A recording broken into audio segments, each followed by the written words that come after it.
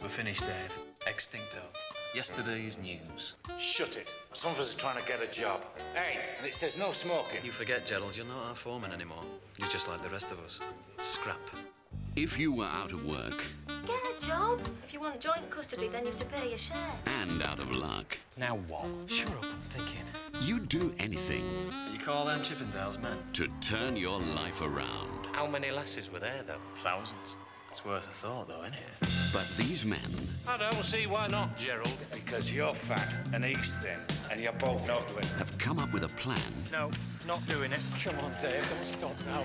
...that's going to get them a lot of exposure. A laughing stock. Totally. We can either forget it or do it and just maybe get rich. This is crazy. They may not have the talent for it... Dancers have coordination, fitness and grace.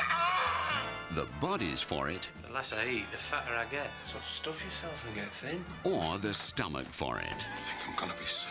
But when you've got nothing to lose... This lot go all the way. You lot. ...you've got nothing to hide. That would be worth a look. We've sold 200 tickets. No one said anything to me about the full Monty. Are you in or are you out? So this is your great money-making enterprise, is it, Gary? Strippers. You. Fox Searchlight Pictures presents... I mean, I couldn't, could I?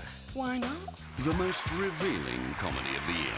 We're doing this, then, just this once. We're doing it right. The full Monty. You don't sing? No. You don't dance? No. What do you do? This.